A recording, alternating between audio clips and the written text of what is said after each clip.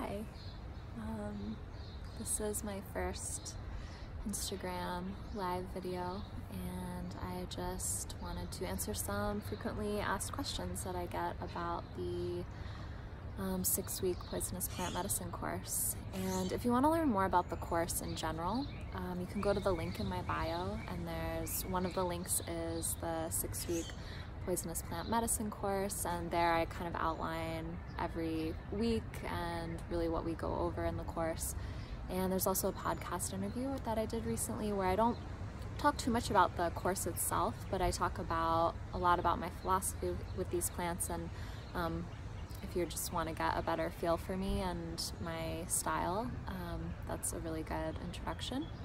There's also a story that I have that's saved from a while ago, and I think the story is called Course Intro, where I just talk about plant-spirit communication and poison as medicine, which are really the backbone of this whole thing, this whole course. So it's a nice day. So yeah, those are places where you can learn more. And I'm just gonna go through and answer just a couple questions that I've gotten about this course. What are the best ways to work with the plants discussed in this course? So this is something that we definitely go over in the course a lot, but the way that I teach to work with them is with plant-spirit communication is number one. That's the main way that we work with these plants. Other ways that we work with them is through flower essences and through topical applications of either ointments or oils. I do not teach ingestion. This is another common question. Do I teach about ingestion or how to make medicines from these plants? No, neither. We talk about flower essences, which are a medicine, but I don't teach about how to make ointments or oils or tinctures or anything topical or anything that you ingest. We don't go over. Although I feel ointments and oils are quite safe, the practice of making them can be quite unpredictable, and it's something that I feel really should only be done by advanced practitioners in this work, people who have been working with these plants for many years, who have a long-term relationship with them, and also people who were asked by the plants. The plants, because of their relationship with the plants asked them to make medicine from them. Yeah, that's all I'm going to say about that for now. Let's see. Does the course focus on history or plant communication more? So the main focus of the course is more plant-spirit communication. That's kind of the background of every class, is building relationship with these plants. However, we probably spend most of the class, the lecture part, talking about lore and history. I really love talking about lore of these plants and myths around these plants and some historical uses. We talk a little bit about medicinal uses, although this is not my area of expertise, so we don't talk that much about it. And we talk a very, very small amount about biology, alkaloid content, chemistry. Those types of things are not my, again, not my expertise, so I don't feel called to teach about them. But they are the basics are covered. Does the class have a reading list? Yes, we have I send out a reading list to all the students of suggested books and materials. However, there's not required reading. Homework is not a requirement for the course, reading is not a homework requirement for the course, although there is some homework, but it's more experiential kind of homework. There's not going to be paper writing or reading assignments unless you want to. It's optional. Yeah. Is the class recorded, and how long are students granted access to the materials? The classes are recorded. We meet live once a week, and the classes are recorded. I don't record the more personal pieces where students are checking in, I don't record the journeys or the checking in after the journeys. So what is recorded is the meditation at the beginning of the class and the lecture piece of the class, which is about 2/3 of the class. And then the journey piece is not recorded live, but I do have audio recordings of journeys. So if you're not able to make it to a live class, you still are able to journey. It's just a little different.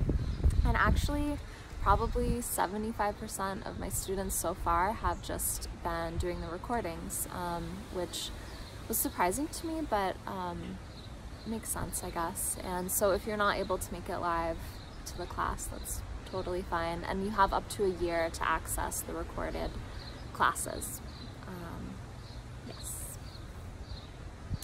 Is there a chance to build community even though this is online?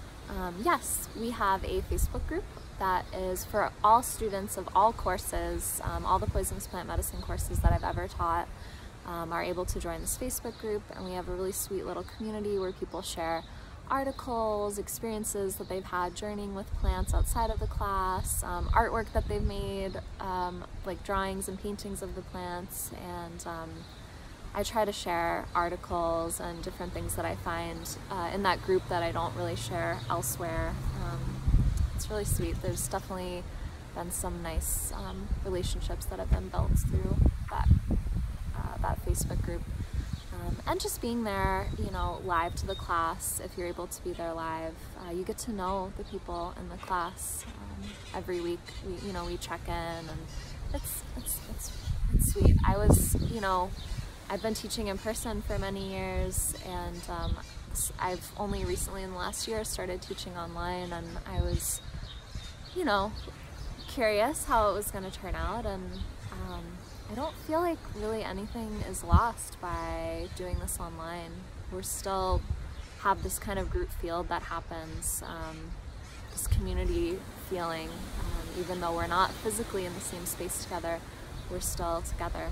It's been really nice. Let's see.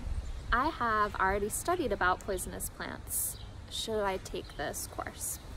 So I've had a couple students who have told me that they were already long-term students of these plants. They'd studied a lot about these plants, had long relationships with these plants, and after the course, the feedback that I got was that they didn't learn that many new things in terms of lore and history of the plants, but every person, whether they've worked with these plants or not, has pretty much told me that the plant-spirit communication and the philosophy piece of poisonous medicine has been major in their development with these plants, and their ability to not just connect with poisonous plants in this course, but with all plants in their life. That I feel is like the most important and the most valuable part of the whole course is the plant-spirit communication and the poisonous medicine piece. Why is plant-spirit communication so emphasized in this course? Because we need to have relationship with these plants in order to really understand their medicine in the deepest levels. If we're not talking to the plants, if we're not listening to the plants, then we're missing a majority of the medicine from the plants. We're missing like the biggest, most important part of our work in herbalism, our work on a spirit level, working with these plants.